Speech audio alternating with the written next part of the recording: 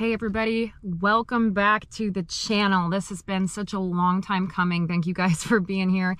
Just gonna give you a little forewarning. This is likely going to be the most emotional video I've ever done. I've got a lot of things to talk about, and what I'm talking about, I am extremely passionate about. And I'm sure that'll translate through what I'm about to tell you guys, but this has been a long time coming.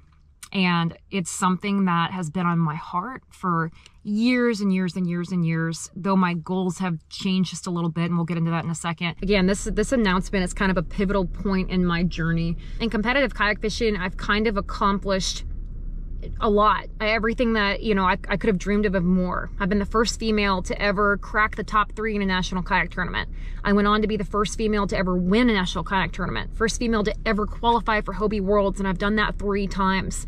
First female to ever win the Tournament of Champions. I've done a lot of big things there, and I couldn't be more proud and grateful for those experiences. For those of you that have followed me for a long period of time, you will know that I'm not one to stay too comfortable too long. I thrive off of having new challenges, and not just new challenges, but particularly difficult, if not seemingly unattainable challenges. I mean, I'm a musky angler, y'all. Of course we like that type of stuff, you know?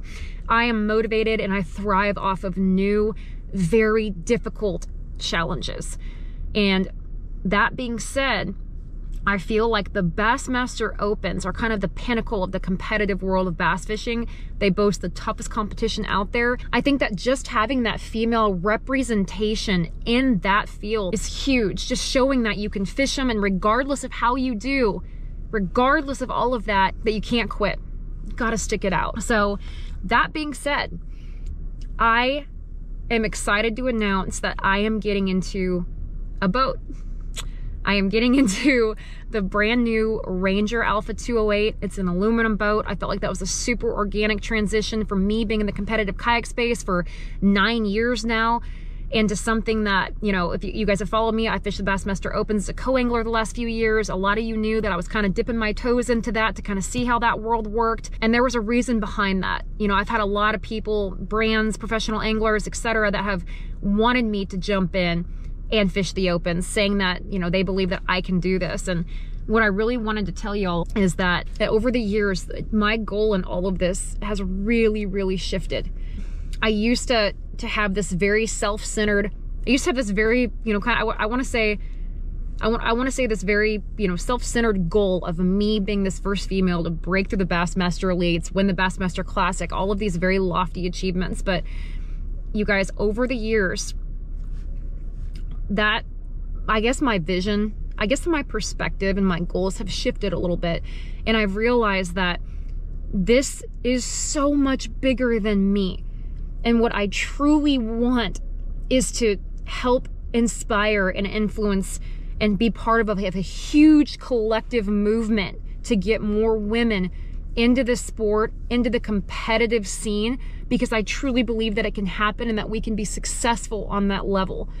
What I want is to show all of the little girls out there that if they dream something, no matter how unachievable, no matter if it hasn't ever been done before, they can do it. That is my goal in this. It's not, my goal is not to be the first female to do this or the first female to do that.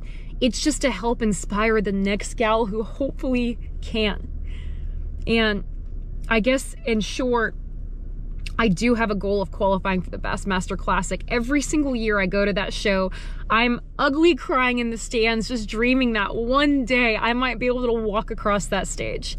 And what's even bigger than that is that I feel like if we can have a female qualify through the Opens and do that, every little girl, every high school or college, or even women my age in those stands, if they see that happen, it might spark something in them to make them believe that they can do it too. If I can qualify, they can win it. And I guess that's really my goal, is that there's so much power in just seeing women do this and seeing them stick it out regardless of the obstacles that are there. Y'all, the best way I can explain it is I recently got into women's college basketball because of Caitlin Clark and her Gatorade commercial. If you guys haven't seen it, go check it out. It shows her playing basketball, and then it switches to a little girl playing basketball, and she says, if I can drain 50, you can drain 60. If we can bring 50,000, you can bring 65,000.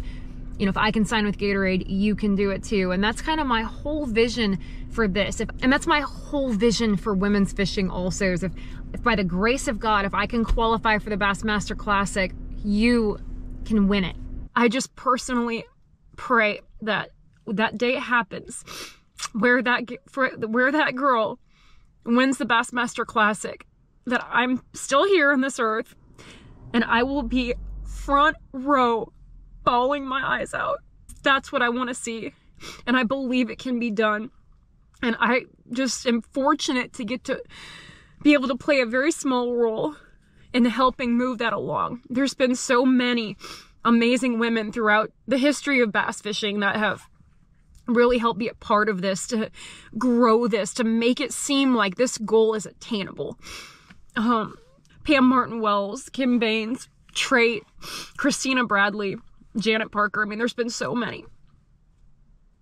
And that's really the biggest reason that I'm moving from what I'm very good at, what I'm very comfortable in, what doesn't require a huge risk on my part, to jump into this world that is I'm gonna be stripped of all of that, because I want people to understand that if I can do it, so can you.